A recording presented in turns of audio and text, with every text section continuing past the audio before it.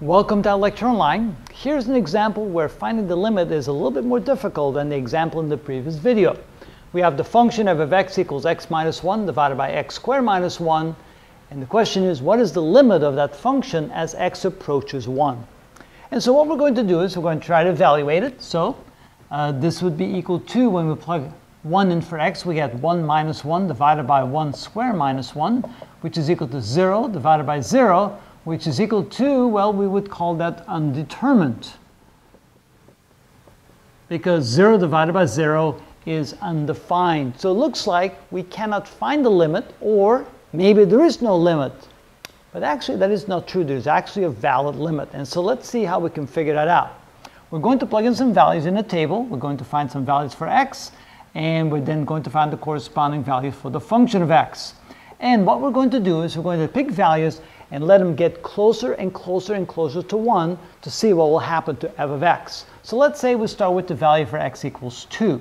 When x is equal to 2, we get 2 minus 1 divided by 2 squared minus 1. So that would be, f of x would be 2 minus 1 divided by 2 squared minus 1, which is 4 minus 1, which is 1 divided by 3, which is equal to 0.333.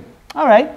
Now, let's get it a little bit closer to 1. Let x equals 1.5. So with x equals 1.5, we have f of x is 1.5 minus 1 divided by 1.5 squared minus 1. For that, I will grab a calculator, see what we get. So we get 0.5 divided by 1.5 squared minus 1 equals, and so we get 0.4. All right, now let's get a little closer to 1 again. Let's try 1.1. And so here we get 1.1 minus 1 divided by 1.1 squared minus 1. Let's see what that is equal to. So we get 0.1 divided by the quantity 1.1 squared minus 1 equals, and now we get 0.476. 0.476. How about 1.01? That means f of x would be 1.01 minus 1 divided by 1.01 squared minus 1. And now let's see what we get this time. So 0.01 divided by 1.01 squared. Let me try it again. 0.01 divided by the quantity 1.01 squared minus 1 equals, and now we get the value of 0.4975.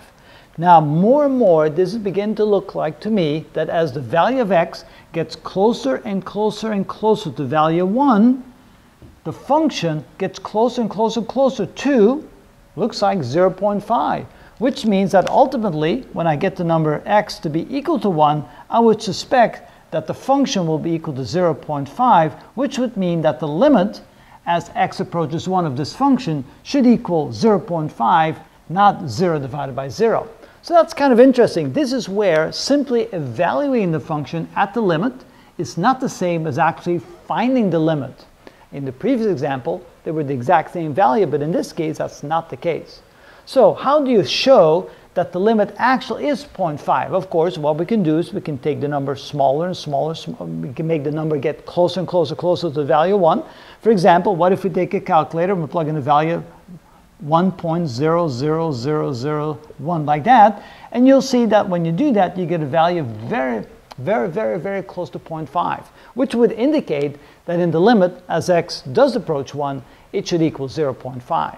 Now, another way of finding the solution to that is to do the following. We can say that, well, we take the limit as x approaches 1 is of x minus 1 divided by x squared minus 1. Notice that the denominator can actually be factored. So this would be equal to the limit as x approaches 1 of x minus 1 divided by the quantity x minus 1 times x plus 1. Then notice that this and this can be canceled. So this becomes 1 over x plus 1. So this is equal to the limit as x approaches 1 of 1 divided by x plus 1. And now we can go ahead and plug in the value 1 for x, because now we don't have a 0 in the denominator when we do that. So this is equal to 1 divided by 1 plus 1, which is equal to 1 divided by 2, which is equal to exactly 0.5. So we can see here that the limit of this function as x approaches 1 is indeed 0.5, just like we suspected when we used this particular approach. So at first sight, you may have the situation where if you plug in the value into the function, you get an indeterminate or an invalid result. But then when you plug in values and you let the value of x get closer and closer and closer to 1, essentially in the limit approaching 1, you find the corresponding value for the function 0.5, or here directly by using a clever technique of first factoring and then eliminating the x minus 1 portions of the problem, then we can see we get the exact same result. And that is what we mean by finding the limit of a function. It's not always easy, it's not always apparent, but if you go through either this approach or this approach, you can see there are indeed limits to functions when at first, when I plug in a value, it doesn't seem to be the case. And that's how it's done.